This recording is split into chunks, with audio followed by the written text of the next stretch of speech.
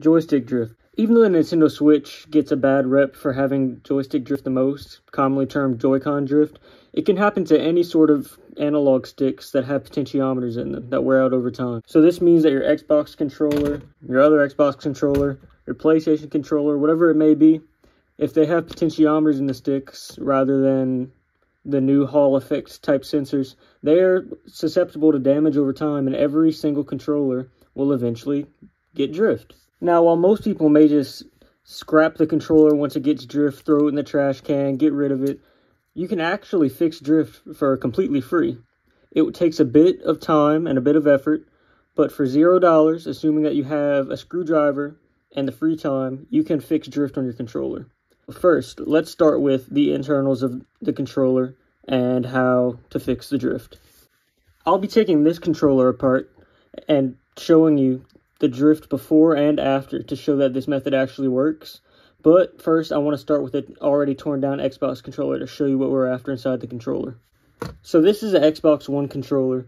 The motherboard is completely shot on it, but it's a good test subject for what I want to show. These green sensors on the bottom and right hand side of the analog sticks are known as potentiometers. So the bottom potentiometer records the x-axis, left and right, how far you have the stick left, how far you have the stick right. And then the one to the right records the vertical or the y-axis, so how far up it is, how far down it is. And it combines these two gates of movement to give you analog movement, at different amounts and in different directions.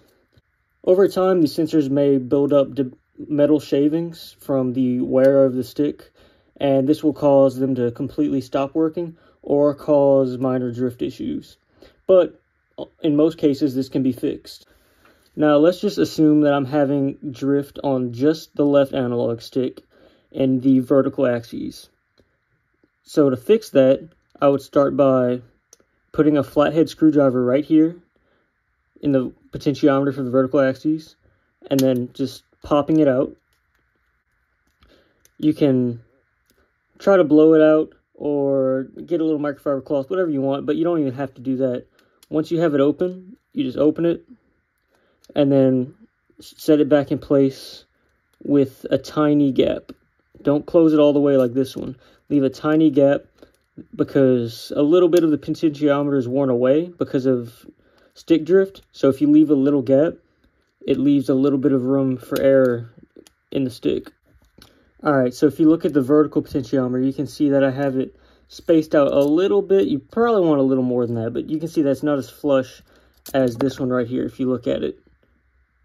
It's just sticking out just a little bit. So look, you can push that up a little more, get a little more of a gap on there, but just leave a tiny gap, a little more than factory. Now I'm going to move to a fully working Xbox controller and show you the drift before and after. It's another one, the Apex firing range on Apex Mobile. I just want to show you. So I'm just going to come over here, and it's going left that it has an issue. So if I go left and let go, like, see, I'm back up a little bit, like, it kind of holds it. And then if I do like that, oh, went left a little bit, up, doesn't really have an issue. It's just mostly if you go to the left, it just keeps going. And then, like, if you flick it, it kind of goes away. So that's the controller that we're going to be messing with, and I'm going to show you after. This is before I touched anything with the controller. I'm going to show you after I try that method. So let's get to it. So the controller's still on. So if you didn't know, you could just turn off the Xbox controller by holding this. A lot of people, they just turn off the system or take the batteries out, but you can just hold it and it turns off. But to get inside of the Xbox controller, you have to take out the batteries first. And then you will be voiding your warranty by doing this. This controller's probably 4 or 5 years old, so I don't really care. But be mindful when doing this if you do care about your warranty. But moving on, the first thing that you'll need, or really the only thing aside from a flathead screwdriver, you will need a Torx T8 bit to get inside of the controller. This is the special security bit that Microsoft has used for most Xboxes past 10 years, maybe even more. Not sure if they use it for the original Xbox, but definitely use it for the 360, the One, that Series X. Anyway, this is a Torx T8 security bit is what you'll need to get into this. So there's one screw here, and then 2 screws here, and then 2 screws here. So first order of business is getting these side grips off, which you do by just pulling them with all your force. You can use a credit card or something, but it's easier just to manhandle them off. Look, see? Just like that. So I may have broken the clip, as you can see there, but, you know, just throw it off to the side, it's fine. Put this here.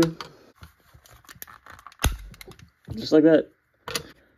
So now you have the main 4 screws exposed, and after that we'll get to this one in the middle. So first just start by taking these 4 out.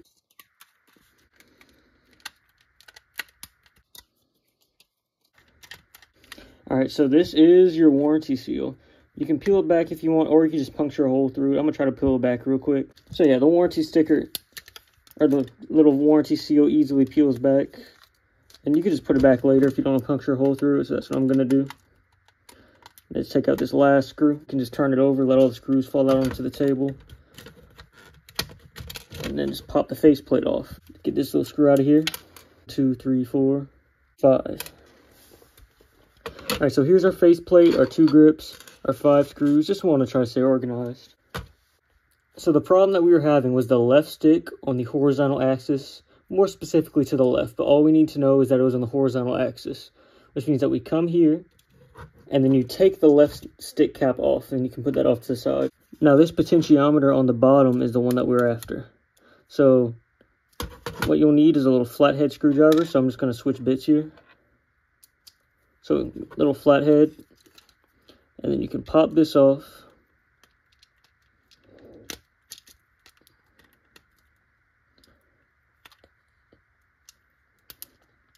As you can see now, the potentiometer is popped out. So you just push it in a little bit, but don't let it pop all the way in. Just let it hang out just a little bit. So as you can see, I've popped the potentiometer back into place with a little gap right here. Here's the factory one, nice and tight.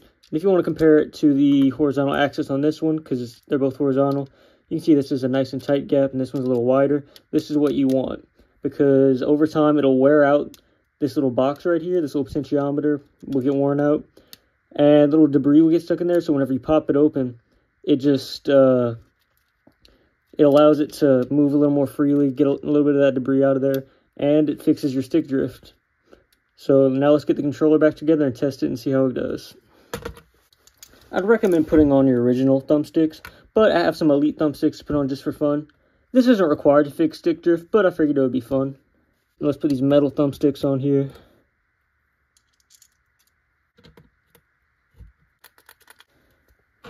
Put on the faceplate. And honestly, you could test the controller right now, and it would be working just fine, but I want to put all the screws back in just to make sure that nothing falls apart. So let's do that.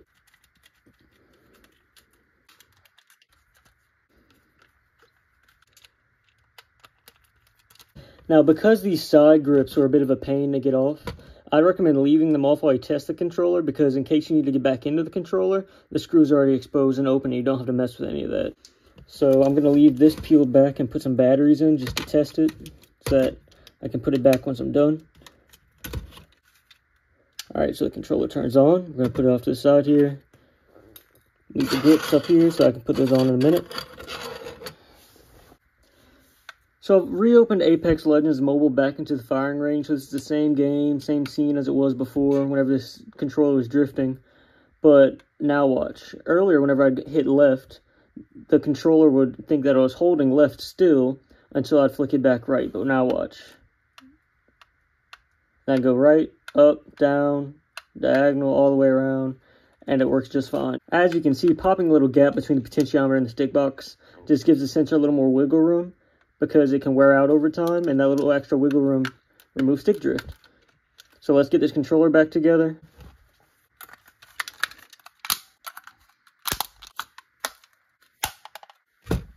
So as you can see, this is how you can fix stick drift at home for absolutely free.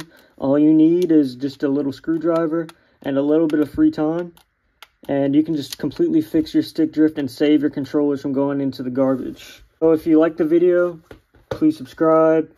It'll really help out a lot in trying to grow the channel. And also, don't forget to hit the like button so that this video can reach more people.